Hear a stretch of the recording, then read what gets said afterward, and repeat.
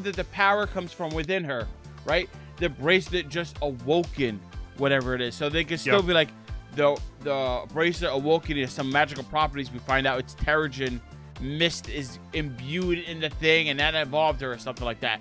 So everybody who's very upset about her powers, don't worry. It looks like we're gonna be fine. Yeah, maybe. It seems that there is definitely something cosmic about this bracelet, right? Whether it's imbued with some type of cosmic energy or it's infused with something else that's more magic based. We're obviously delving into the magic side of the MCU right now. And that kind of solidified that, no, there is something within Kamala that is brought on. Obviously, from her mother's side of this lineage, right? We got that very cryptic story that her dad, who is like one of my favorite characters. I love the father. Love that guy.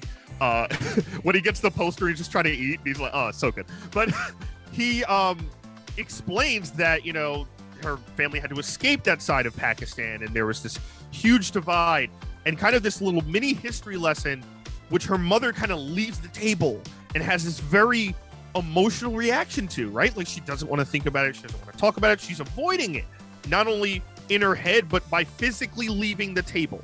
And then we get that shot, Rob, where Kamala's saving the little kid. Again, social media kills people. Social media kills. Yes. And she's saving the kid, and her bracelet kind of activates this portal where it seems like it's her great grandmother in the past or in an astral plane. I don't know what it is. Some connection.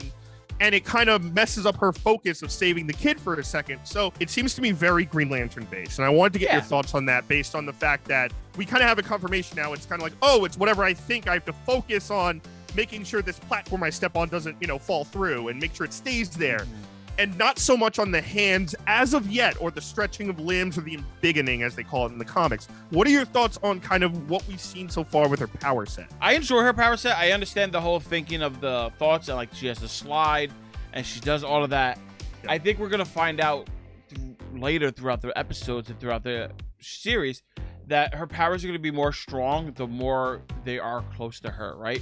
So the beginning of the arm is going to be easier to do than to summon a platform, right? Because it's going to be less thought. It's going to be instantaneous. You just stretch and you grab it. And that's why her power set's going to do that. But I also think this slight change is going to allow her to be more versatile. So then she could create a platform for everybody else if that's what it calls for. Or she could create this little mechanism here to like open a gate or with whatever. But I think her core of her powers are still going to be big, because it's going to be easy to think of. She's going to allow her to do stuff. But then when she just needs to focus on creating constructs for her power, she's going to be able to do that. So I think it's a way for her to essentially give her a power up to have more flexibility, but also still keep her core to the comic. I like that too. And my other question is, what connection does Kamala's mother's side of the family have to either humans, cosmic stuff? It doesn't seem like it's this connection the way Shang-Chi is connected with his father in the 10 Rings, right? It's the way more deep into their family lineage, like it's an ancestral passed down situation that it seems like her mother avoided or didn't want any part of.